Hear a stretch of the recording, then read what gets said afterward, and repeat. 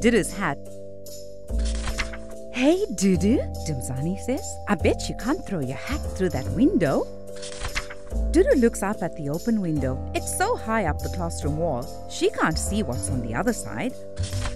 Okay, says Dudu, I'll count to 3. They take their hats off and stand ready. 1, says Dudu slowly. 2, 3. Dudu and Dumisani throw their hats towards the window.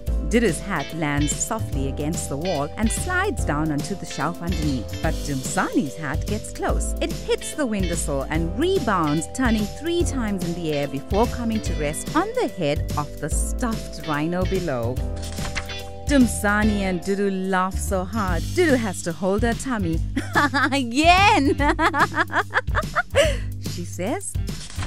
The friends fetch their hats and Dumisani counts. 1, 2, 3! Dumisani's hat sails through the air, makes it past the windowsill, bumps against the frame and falls through the window. Yes!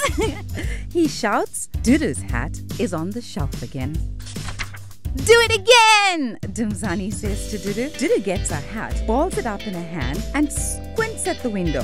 1, 2, 3! says Dumisani, and Dudu throws. But her hat bounces off the windowsill and slides down the wall again.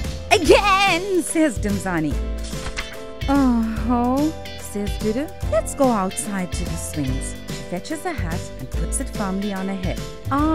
Please, Dudu, says Dumisani. Here, I'll help you. He takes Dudu's hat from her head, balls it up, and puts it in her hand. Point your other hand at the window, he says. Now throw from your shoulder. Dudu takes a deep breath and throws. Her hat swoops up, opens like a gliding bird, flies through the window and disappears. Yes! Dudu and Dumisani shout, lifting their arms in victory. Teacher! Dudu shouts to Teacher Latabo. Our hats fell out the window.